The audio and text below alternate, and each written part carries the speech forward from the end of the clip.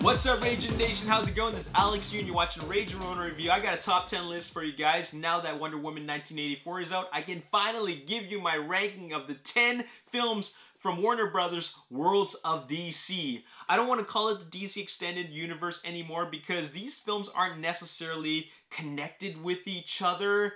These are simply films, 10 films as a matter of fact, that are in the DC Universe that came out after Christopher Nolan's Dark Knight Trilogy. So these are post-Dark Knight Trilogy DC films, and now there are 10 of them. So I can finally rank them. So let's just jump right into it.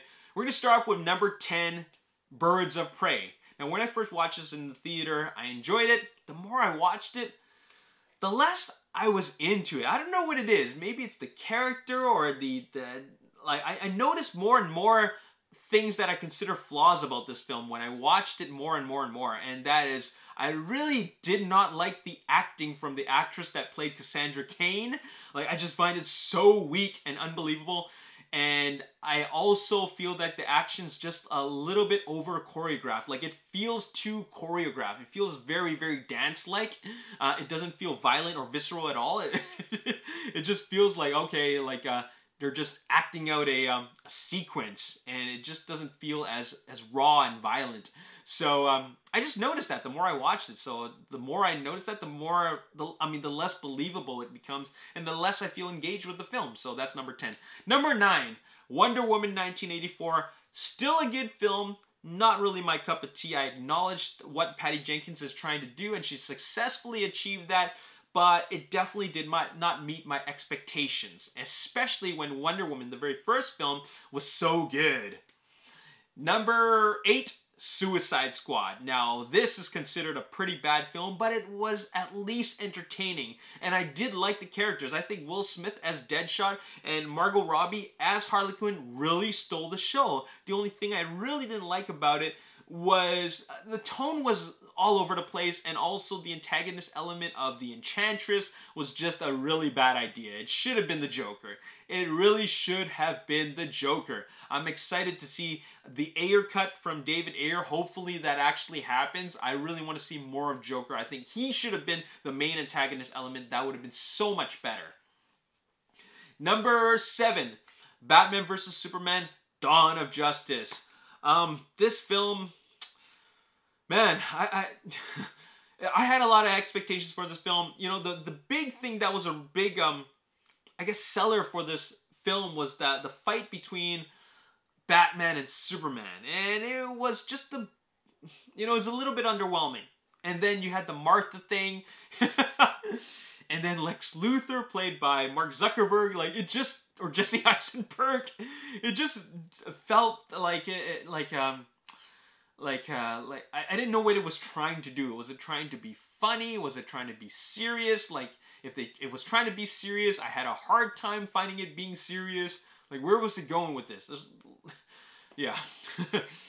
Number 6, Justice League. I'm talking about the Joss Whedon's directed Justice League. You know what? That was actually fun. Like, it was a fun movie. I was surprised at how much I liked it. It's full of flaws. It's not really that good, but I just think the lightheartedness in it, like the humor, really had made it a lot more enjoyable. And I liked it a lot more than Batman vs. Superman, Dawn of Justice. Batman vs. Superman, Dawn of Justice was just such a dark movie.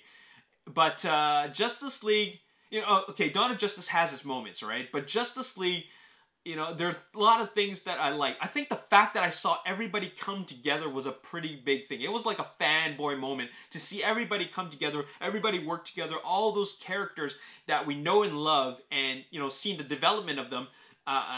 They have some pretty great moments especially when they're seen together, and seeing Bruce Wayne bring them all together is really, really cool, right? So it does have some great moments. Number 5, now we're in the top 5, Shazam. Shazam, I think, it's definitely the most disconnected one of all of them, because the tone is just like family-friendly, fun, hilarious comedy, right? It's a very different type of film. It's about, this kid who, when he says the name of the character, he becomes it, right? So there's a lot of, fish out of water elements, and you know, it's a high school comedy. You know, essentially it's a high school comedy. So it's so different from, you know, Superman, Batman, Wonder Woman. It's very different from that, but I still liked it. It's highly enjoyable. It's very, very entertaining, and the humor like contributes to a lot of that. Number 4, Man of Steel. I was a little bit mixed on this when I watched it the first time, but the more I watched it, the more I liked it. And it's so many different things. Like, I love the flight scene. The scene where he's flying for the first time, he learns to fly. That was my favorite scene in the entire movie. I loved Hans Zimmer scoring it. I love that this film is so full of action. I love the crazy Superman style action in this movie where they're like throwing each other through walls.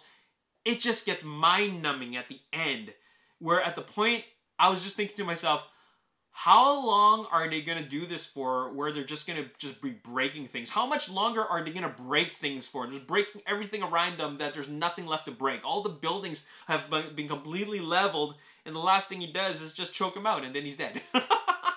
So that's that. Here's the top 3. Now, these films are ones that I really loved. Like, I really love these films. Wonder Woman. Oh, so good. I just feel like Ares as a villain was a little bit weak. But besides that, I really enjoyed this film a lot, okay? I was hoping Wonder Woman 2 or 1984 was going to be better than this one, okay? But Wonder Woman still stands as the best one between the two. Second, number 2, Joker. Wow, this film is like it's flawless to me. It is so good. It is like a masterpiece. I freaking love this film. Like, I don't know what else to say. It is flawless. Number 1, Aquaman. I really enjoyed the heck out of Aquaman. This is how a superhero movie should be.